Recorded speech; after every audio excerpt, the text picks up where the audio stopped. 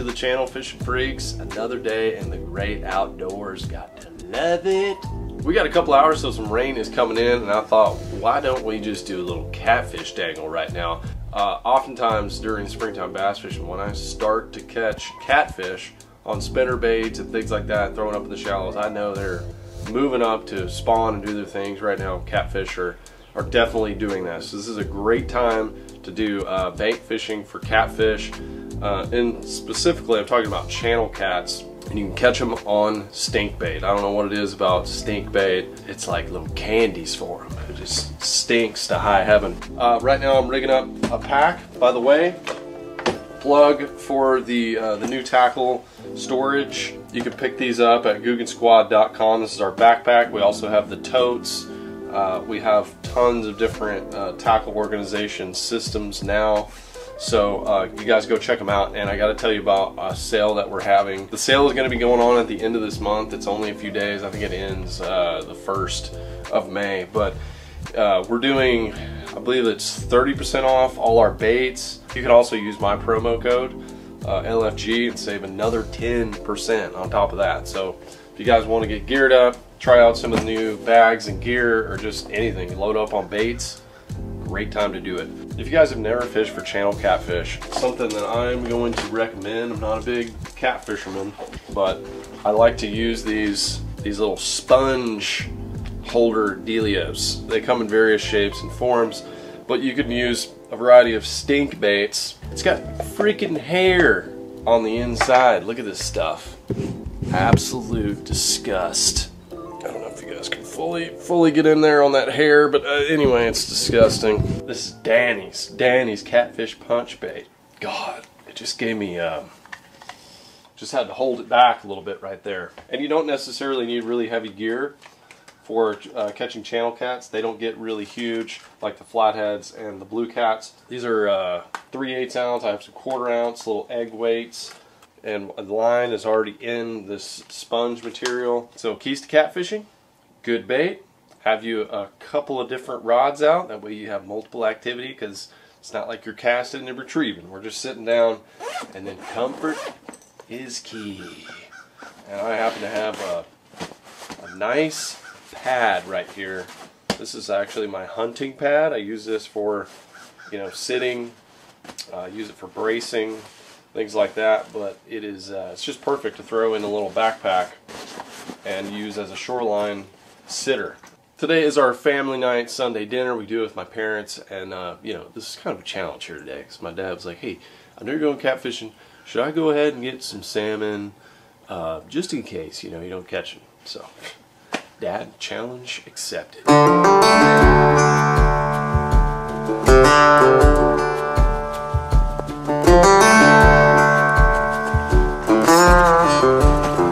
we made it down to the water. It's not as windy as I was anticipating, so that's fantastic. I think the weights that we have we're going to be able to get away with the drift.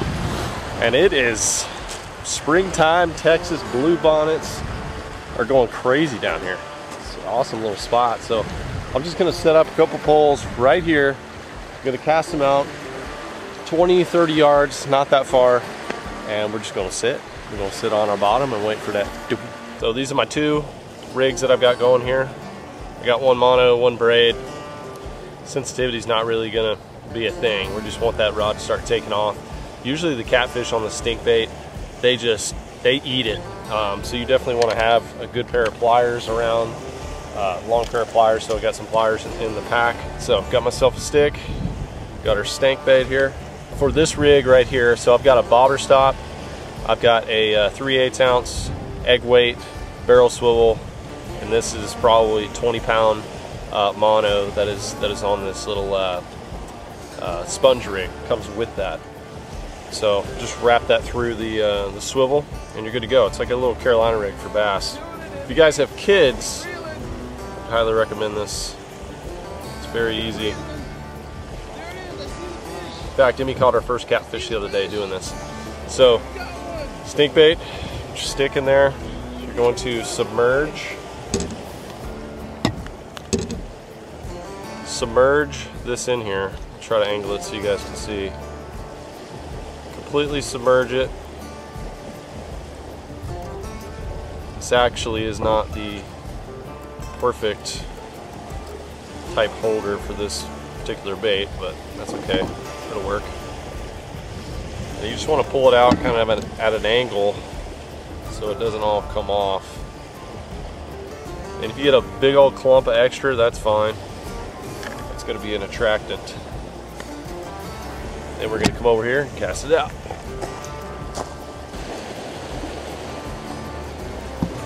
If you have a little bow in your line, that's fine. Catfish will take it out, but I like to throw it out there, let it settle on the bottom, and just come barely tight. Not enough to where I'm dragging that weight across the bottom, so you don't want to get hooked on anything. Another thing I'm seeing is shad right here on the bank that are, I don't know if they're spawning or whatever, maybe beginning to spawn. That's going to bring in catfish as well. Everything is going to be feeding on those shad. So we got the wind pushing some bait over here. So similar to bass, it's a good thing. Let's get our other rod rigged out and then get our seat, sit right here. That's the best part. Chilling, wait for that bite.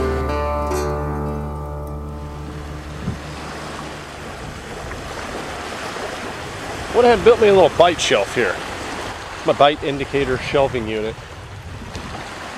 It's just a piece of driftwood put up in a tree. But it's perfect. I could put like another 2 or 3 poles right here if I wanted to. It's something you're gonna see when you're catfishing on a lake are these little taps in your rod. These little taps are often just waves moving in line. They catch the line. So disregard those. But when you see a hard like whack, that's a catfish bite. So usually hit it a few times and then they start just pulling. You really don't even need to set the hook at that point. They have it. They have it down there. So you just kind of reel into them. But I'm gonna set the camera back here, get my pad out, and hang on. That looked a little suspect right there. Oh, that one's getting a bite. We got one getting a bite right here.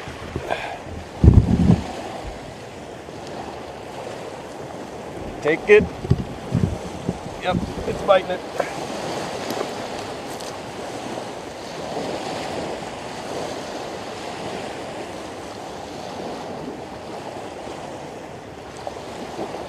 Take it. There you go. There you go. Got him. Oh, dadgummit, it came off. Probably just gonna have to rebait that one. They've been a hair too early picking it up.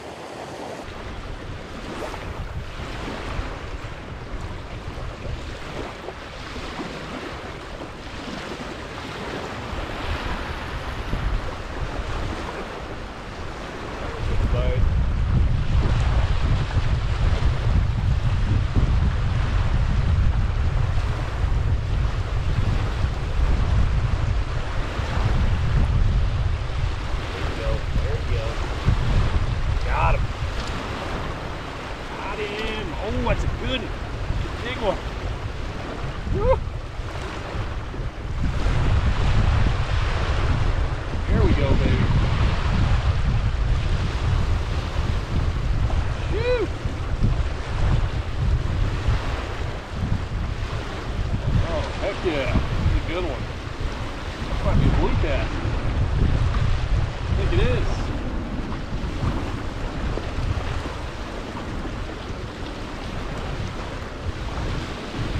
Yeah, baby.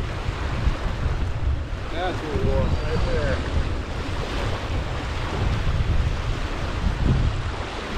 That's one for the stringer. There we go, guys. Look at that. It's actually a blue cat. It's got it down the hatch. Man, they just torch this thing down to the throat. This is what I was saying. You need a pair of pliers. You're gonna go do this because a lot of times they just take it. Oh my goodness, can't believe I got that out. Okay, now we're going to pop our stringer, the old meat necklace. Fish number 1. All right, put him back in the water.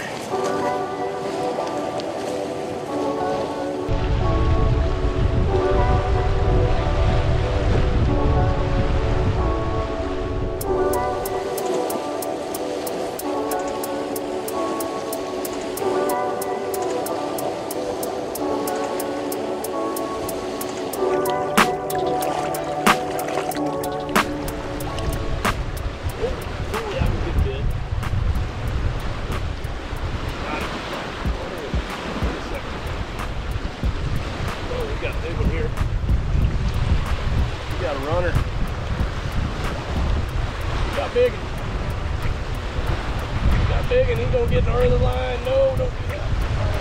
No. What? There was a stick. That thing was going to town. I don't know what the heck happened. That rod was getting packed. Oh, don't keep jerking.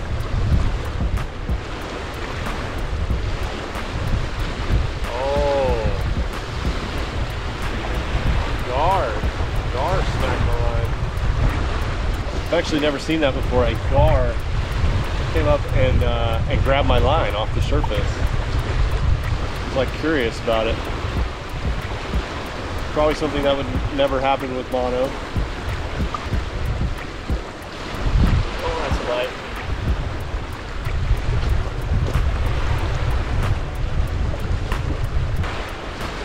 That's a bite. Come on. Keep tapping it.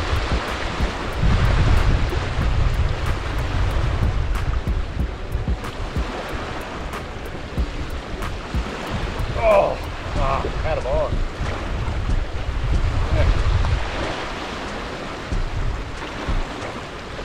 That was a good bit. Got one on here. Here we go. Had a double. Almost had a double. The channel cat.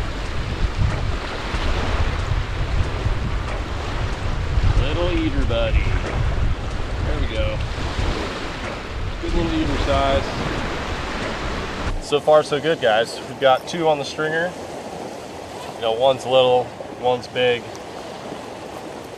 And in Texas, in most of our lakes, you can keep 25 catfish in any combination. You got to check your specific regulations for each lake. For example, like out here on your flatheads, I think you can only keep 5 a day, and they have to be at least 18 inches long. And for most of the state, you can keep 25, but only 10 can be over 20 inches, I think it is. So we might have one that's over 20 inches right now, but I doubt it. So we got a blue cat and a channel cat, and there's some hybrid species that occur as well. But the blue cats are going to be more gray. They're typically bigger. Channel catfish, smaller, and they've got these little like spots usually on their lower half. So I actually almost had a double right there, but one just came off. I don't know. It was tapping it, just didn't really take it. It just pulled off. The other one I got. That line was sitting out there for a while. So two fresh stinkies. Hopefully we'll have 2 fresh catties.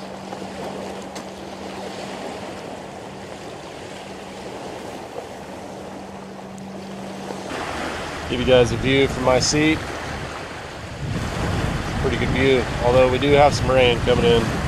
This is definitely when I'm gonna get a bite, just not paying attention, talking to you guys. These fish are in, you know, maybe 6-7 feet of water. It's not that deep at all. I'm on the shallow side of the lake, and you know, it's not like I'm fishing next to a channel or anything. It's just this time of year, this is when they're coming up. Take it. Take it, buddy.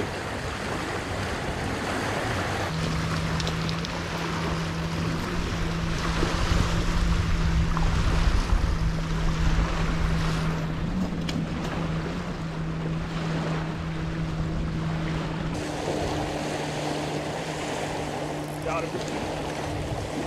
Oh, he's gotta have it. He's gotta have it deep. Oh.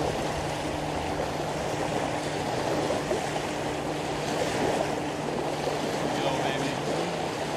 Yes. Yes. Really good channel.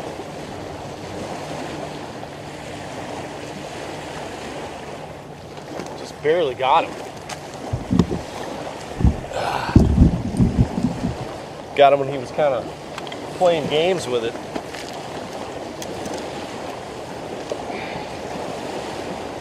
I had to switch out to some new bait holders because one of them broke. I think it was because I had it down the throat of that first fish. Come on, there we go. And then the other one, the fish just took my sponge. You know, the most important part. So that's a really good channel cat right there. It's gonna eat nice and juicy. That's our third fish on the stringer. Woo, trying to slap me.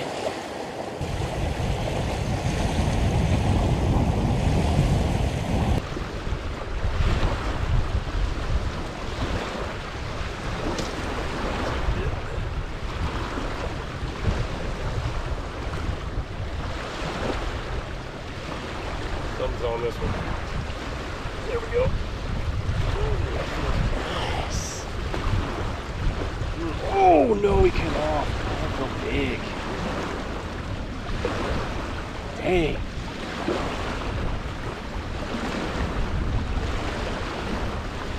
Shoot, I don't know how I lost that one. Might have been a real big one. I just didn't get a hook in. Come on.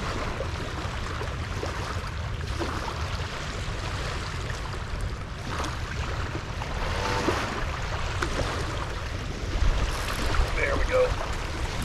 Yeah, baby.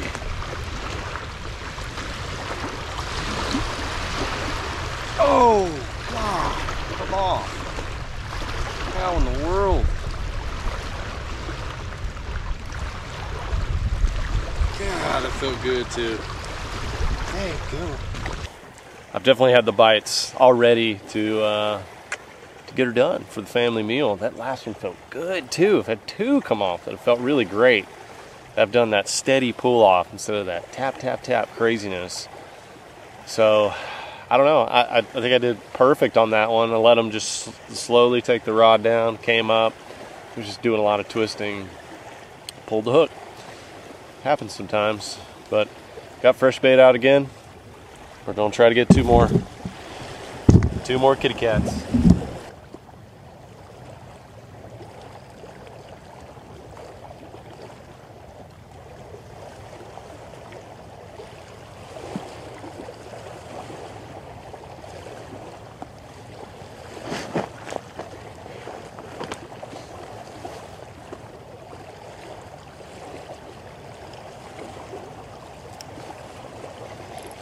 Wow, I have one on. Oh my gosh, it came off. You gotta be.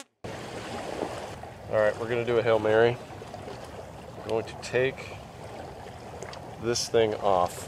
I have one other noodle from my other little catfish kit.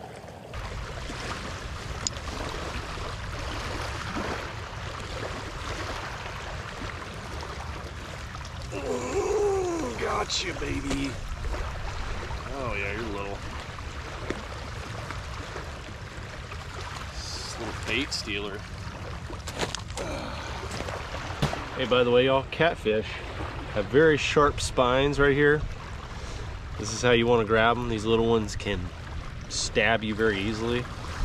They'll lock out this dorsal spine. You want to grab them right on that back, and then put your fingers under here, and they kind of lock those fins out, and that way they can't spike up and get you. So grab them while they're locked out, and I'm gonna throw this guy back. He's too tiny. Come on, big girl. Come on, big girl.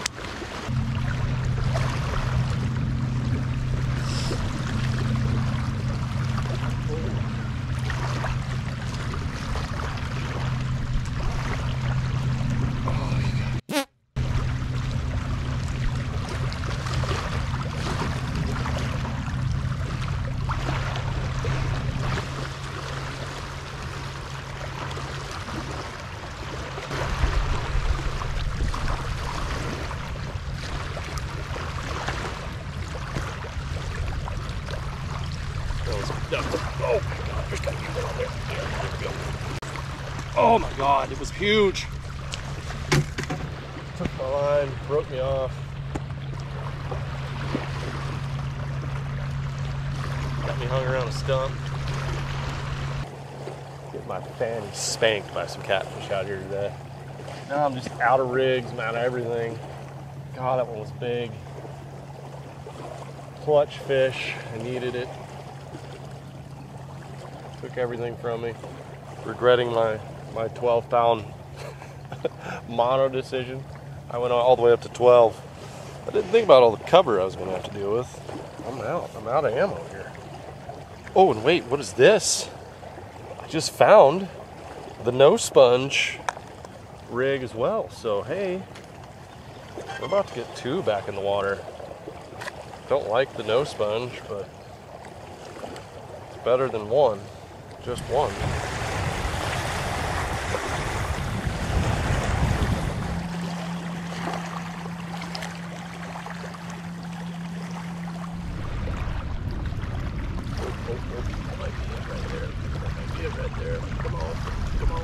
Come on with it.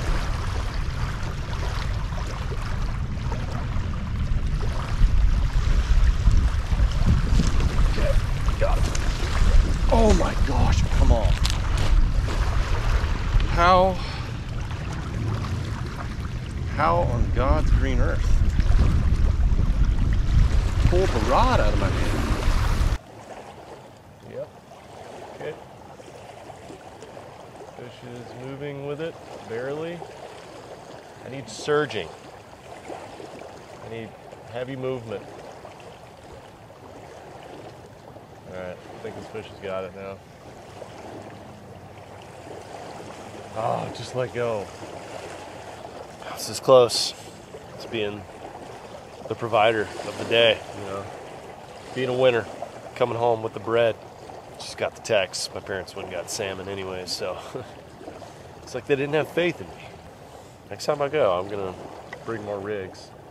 This is fun. A lot of action, and you know, just an hour and a half, and still got fish to eat.